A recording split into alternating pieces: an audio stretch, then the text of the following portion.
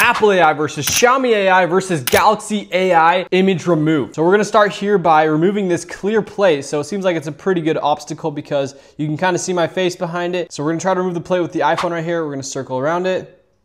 See if we can get this thing. Okay, looks like it circles it pretty well. Okay, so really quick result, but obviously the distortion in the face does not recreate the face at all. Not bad, very quick. All right, let's check it for Xiaomi right here. Same deal, we're gonna do the AI and the erase function. For some reason, okay, it recreates my face. I mean, I don't really look like that at all, but it tried its best. It made a face on the other side. So honestly, very, very impressive. Now let's go to the GOAT itself, Samsung. Yeah, this thing is just next level. Watch this. Let's see if we can just click it right there. Oh yeah, look at that. So easy.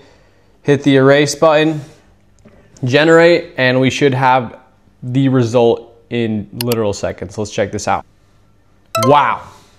And that looks way more like my face than either of these two. Wow.